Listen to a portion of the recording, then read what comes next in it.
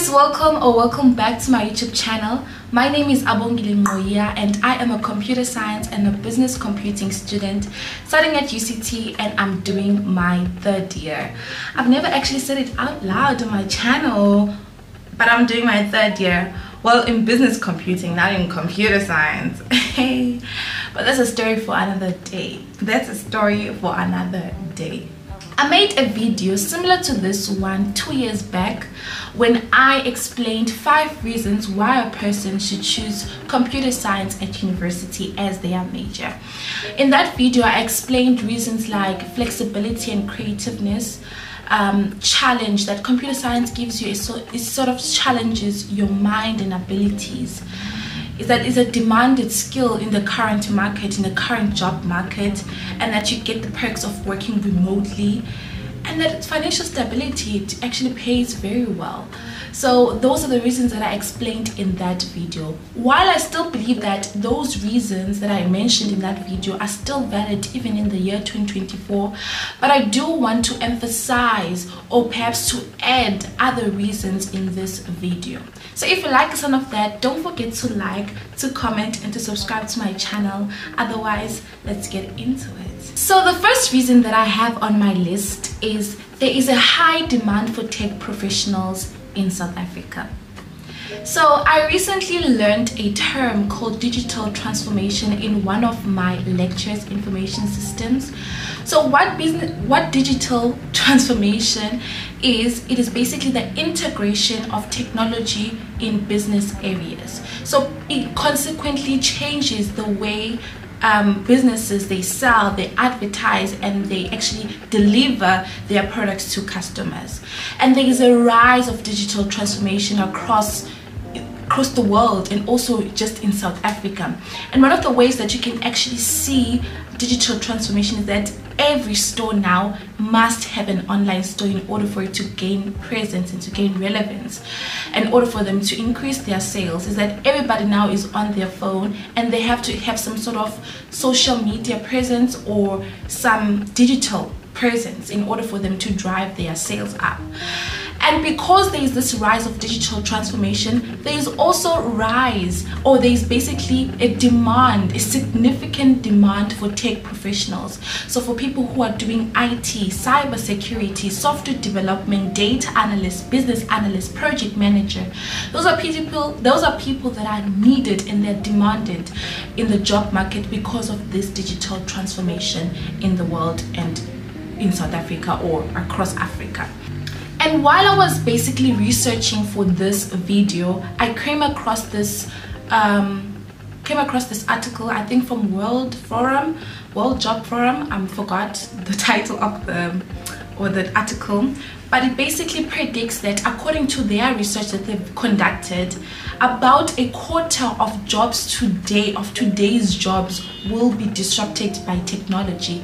But about 69 million jobs will be created in the world due to technology and also green transition. I guess green transition is moving from non-renewable resources to renewable resources.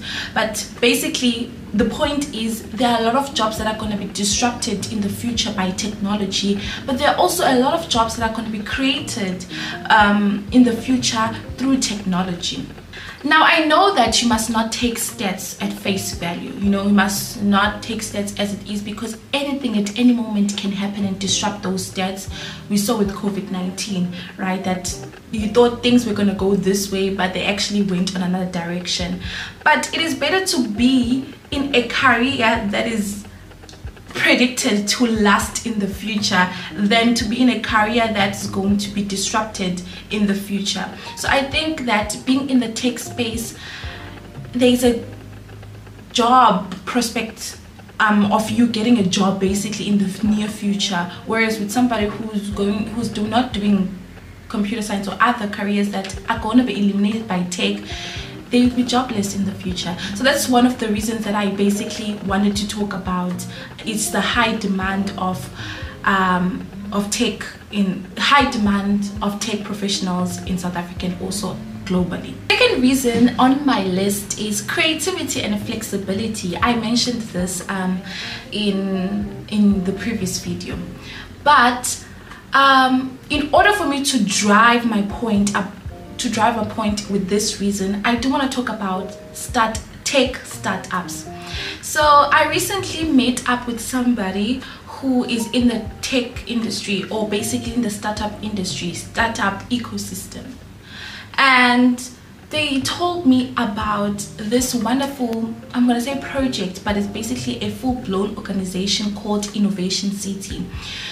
The way I would define Innovation City, I would say it's a hub. Basically, it's a place where startup founders, startup co-founders, they meet with potential investors and innovators. They come together and they share ideas, they share solutions, and at the end the startup founder might get financial support or sometimes advertising from the investors if maybe they can't help them. But it's basically a cool place where tech business is basically taught. Yes, that's what I can say. But in South Africa, there is this emerging startup ecosystem that is starting, you know, and that's the beauty of being in the tech industry, is that you can basically create your own business from your mind, from your home, you know. And it's not easy to get funding, but you can certainly get funding because most companies now, they do fund startups. Even though managing startup needs a love, passion, and just, you know, patience and perseverance, because it needs a lot of hard work. A lot of startups are predicted not to last for about 10 years. In fact, in order for a startup to grow, it needs almost 10 years in order for it to grow. But I think that's one of the ways a person can get rich. In fact, almost all of the companies that are very successful today, they all started up as a startup. And I know that Nigeria is basically the leading country in Africa when it comes to startups. So there is an emerging, you know, startup ecosystem in Africa, and I think that South Africa should join that ecosystem, or that drive, or that innovation. But also, you can't just start a startup because you can, or because you have the skills to do that, like you know how to code or you know how to solve business problems. But I recently listened to this video by Y Combinator, and what they said was very profound, that a person should start a startup when there is a problem they see in society, or a problem they see within their community, and the only way they think, and they feel so deeply about the problem, and the only way they think that they can solve the problem is by creating their own company. That's when you can start a startup. But otherwise, because you can, guys, startup it takes a lot of time, it takes a lot of patience, a lot of hard work, and most of the time they don't pass, they fail. So those are one of the reasons why a person should join the tech industry, is that you get the freedom to do your career, and to start your career, or to start a startup or start a business with just your skills and just your mind and just your creativeness. The third reason why you should take computer science as your major at university is that with your computer science degree, it can actually open up to a lot of career opportunities. It actually saddens me when majority of my classmates, majority of the people doing computer science, they want to become software developer. There is nothing wrong with it, but people are just not aware that there's so many other career opportunities you can venture into with your computer science degree. You can do cybersecurity, cloud engineer, and there's something that we learned recently, which is solutions architect. You can do business analyst, project manager, product manager. So these are one of the careers that I recently learned, so that's why I'm actually pushing them. So you can like venture into a lot of things with your computer science degree. And not to influence anybody, but doing business computing as my second major was one of the best things I've ever done at university, I've ever chosen university. I know I was complaining at first, but it's actually one of the best decisions at university, because business computing has allowed me to not look at a project through coding only. Like I have to look at budgeting, scheduling, just like the whole software development life cycle. I have to go through it and to know how to make a business case. So it made me realize that building a project or doing a software takes more than just code. There are a lot of things that have to take in place in order for the project to become a success. So I applaud business computing or information systems because of that. Now I know how to develop a project, you know. Yeah, so there are a lot of careers that you can take with your that you can embark on with your computer science degree. So that's one of the advantages or one of the reasons why a person should choose computer science as their major at university. Then the fourth reason why a person should take computer science as their major at university is remote working. I think on the video that I made 2 years back, when I explained this point, I was still naive. I explained it in a leisure point of view, right? Like in terms of like you can go on a holiday when it's during work week or during work days. You can still go on a holiday. You just need Wi-Fi in order to be connected. But there are so many, yes, you can do that. But there are so many other reasons why remote working is so important in this day and age. So the first one is that you can actually work for an international company while in South Africa or while in your country and get paid in international currency. I know someone who is actually, in fact I don't know them, but I listened to their video of somebody who worked in an international company while they're in South Africa and got paid in an international currency. And the second reason is it actually allows for students to work. So this June I'm planning on basically doing my internship. By God's grace, I just hope that I get in. But one thing that I'm looking for is a company that allows for remote work, that I don't have to come to the office every day, that I can actually do my tasks at home, submit them, maybe have Zoom meetings, weekly check-ins, but we don't have to come to the office because I still have assignments, I still have classes to attend. So that's one of the perks of remote working.